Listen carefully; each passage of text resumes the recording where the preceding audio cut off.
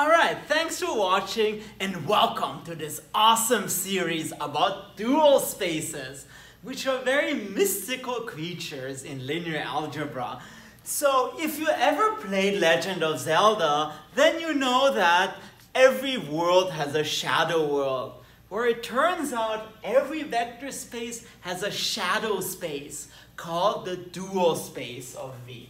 So definition, what is the dual space? It's actually something that doesn't really look like dual. It just seems like just a regular definition. So V star, so given a vector space V, we define V star to just be the set of linear transformations from V to either R or C, or any field. So space of linear transformations T from V to F.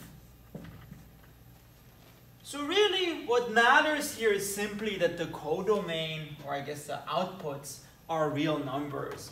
And so you can imagine like this is V, and this is F, and this is just T. That's an element of the dual space.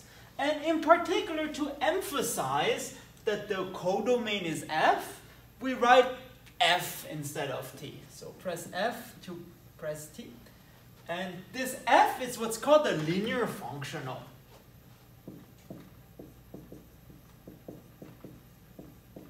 Functional. It has to do with something called functional analysis. And also to emphasize, it's basically a function, right? It's a function from a vector space to the field that is linear. And today I'll just give you some examples of functionals and some generalities. So here's the first example of a linear functional. Let's see if I have it. Let's suppose we have V being R3 and define F from V to R. Simply F of x, y, z is 2x minus 3y plus 4z. Well, look, it is a linear transformation, and moreover, it maps to the real numbers. So in this case, it is a linear functional. So this works, but there are also more exciting ones. For example, if you consider V to be the space of polynomials of degree less than or equal to n, and F goes from Pn to R, and what F does, it takes a polynomial and evaluates it at 1. Then you can show it is a linear transformation and the values are in R, so that's completely fine. And just to give an example, if n equals 2, then f of 1 plus 2x plus 3x squared, it's 1 plus 2 times 1 plus 3 times 1 squared equals 6. So again, I know it's this weird thing, you always say, oh, it's a dual space, it's this weird object. It's really not. It's just a space of linear transformations whose output is in the field. And there are other examples. I don't know, you can take complex numbers and complex conjugation, but what about matrices? V be the set of m by n matrices over a field, and then F goes from m by n, to R, or I guess to your field, whichever this is, and F takes a matrix as an input and spits out the trace of that matrix.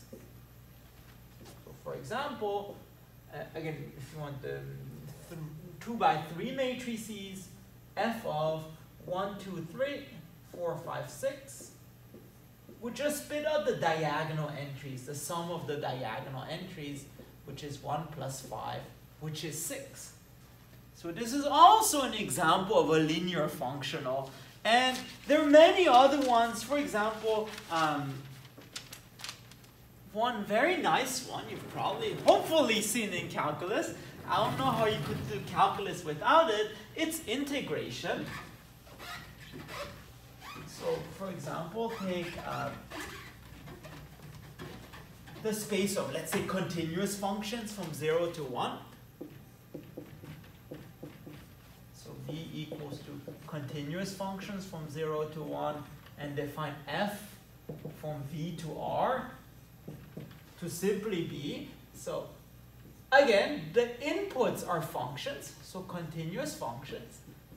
And what f does is just integrates g. G of x dx. For example, let's see what f does to the function e to the x.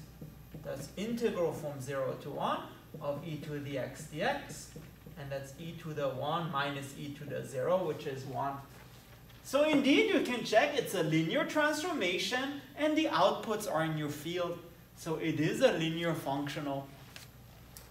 And in fact, you can generalize this. So for an example 4 prime, take again, let's see the set of functions, continuous functions from minus pi to pi, and let f map c minus pi to pi to r, and if you want f of g, it's simply you integrate minus pi to pi of g of x, let's say cosine of 2x dx, let's say divided by pi.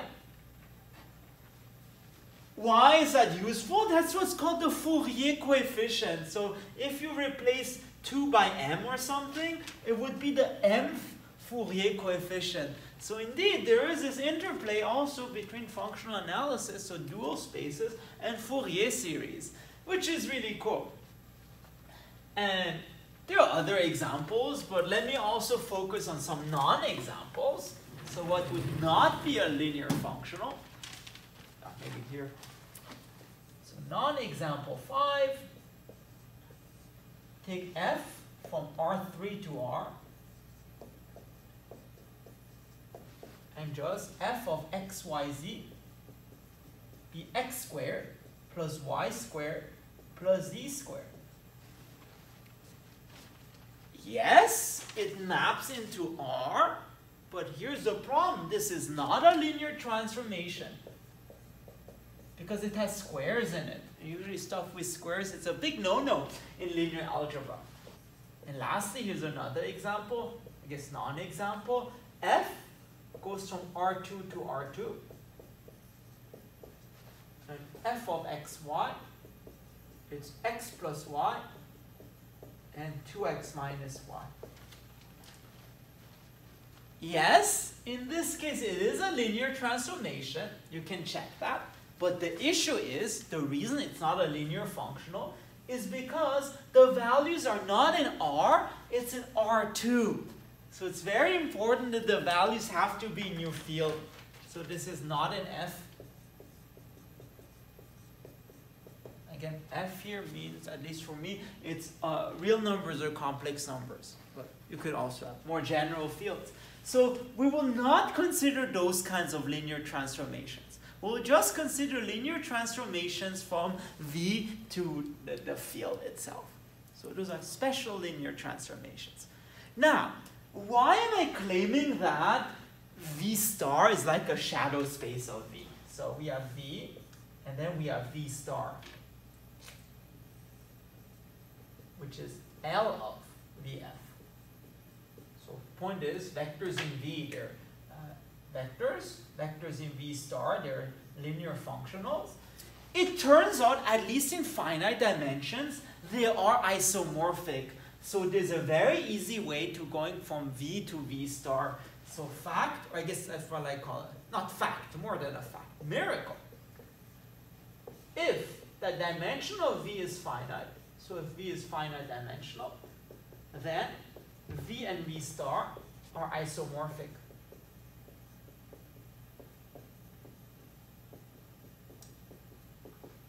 And here's why. Let me give you a proof that's not satisfying, and in a later video I'll give you a more satisfying proof. Well, look, let's calculate the dimension of V star. That's the dimension of the set of linear transformations from V to F. And I would like to remind you, linear transformations from V to F, you can think of it almost like m by n matrices. So in general, the dimension of L of VW equals to the dimension of V times the dimension of W. Think like the space of m by n matrices has dimension m times n. And this is just a generalization of this. In particular, since F is a vector space, this equals to the dimension of V times the dimension of F. But F is one-dimensional. A basis is just a number 1 because you are number 1. Also, yeah, because there's just one element in the basis. And so that's the dimension of V times 1, which is the dimension of V.